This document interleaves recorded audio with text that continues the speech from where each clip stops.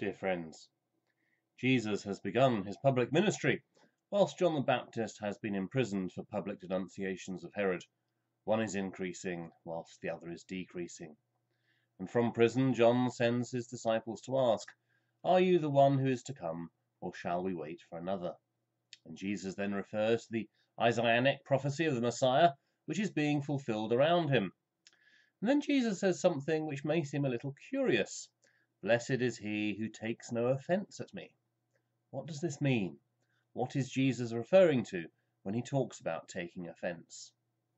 Now, there is a very important group of concepts in the New Testament which hang together and need to be understood together, involving who Satan is and how he works. And the key words to tune into are to do with giving offence and stumbling, as in the stumbling block, that which is an occasion for leading someone else to sin. In Greek, the word is scandalon. Hence, what we are talking about is scandal, being scandalized. What Jesus says is, "Blessed is the one who isn't scandalized by me." Essentially, Satan is the prince of this world. Now, this doesn't mean that Satan created this physical world over against God who created a spiritual world. That's Gnosticism, and absolutely opposed to the Christian faith. No. Satan is the prince of this world in the sense of being in charge of worldly things, worldly perspectives. Satan is literally the accuser, and the way in which a false group cohesion is fostered is through the exclusion of scapegoats, the ones who carry the sin of the wider group.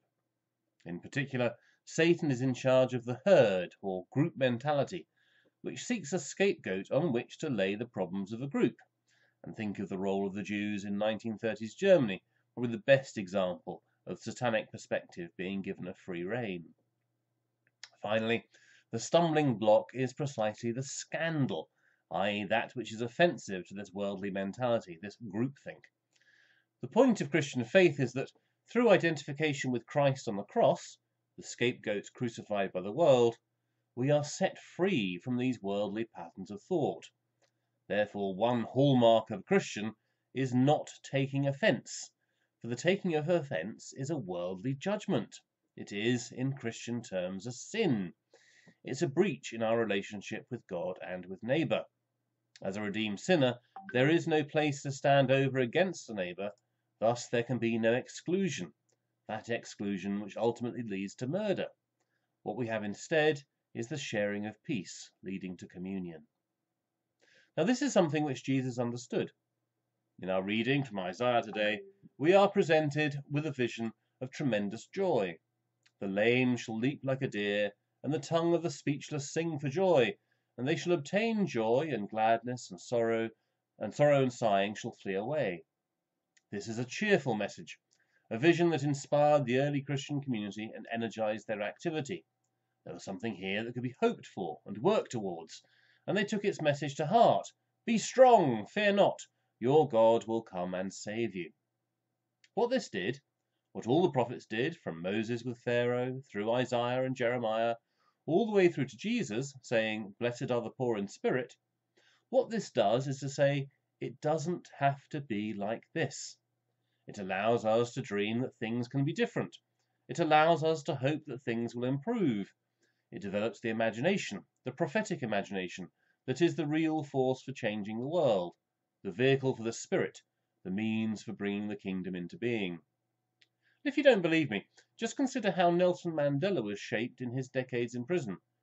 It's only possible to forgive when you are not scandalized by the one who has harmed you, when you recognize that we are all sinners, all on the same level. Again, this is what is symbolized by the sharing of peace, leading to communion. Listen to our reading this morning from James. "You also must be patient. Strengthen your hearts, for the coming of the Lord is near. Beloved, do not grumble against one another, so that you may not be judged. See, the judge is standing at the doors. As an example of suffering and patience, beloved, take the prophets who spoke in the name of the Lord. We are called to work quietly, thoroughly, with patience and perseverance for the overcoming of the world. And we mustn't grumble. We mustn't complain. We must not take offence. For we have received a promise in Jesus.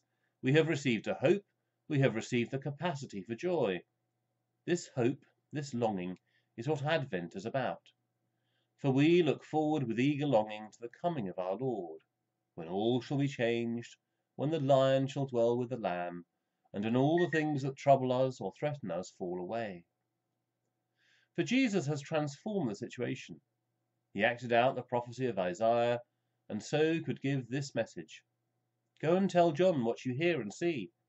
The blind receive their sight, the lame walk, the lepers are cleansed, the deaf hear, the dead are raised, and the poor have good news brought to them. And blessed is he who takes no offence at me. For those who do not believe, Jesus is offensive. To the powers that be, to the cultured despisers, to the ones who mutter in cynical despair. But he is coming again, and sooner than we think. Let us, in the meantime, love one another, not grumble, not take offence, and fill our hearts with the joy that is coming into the world. Amen.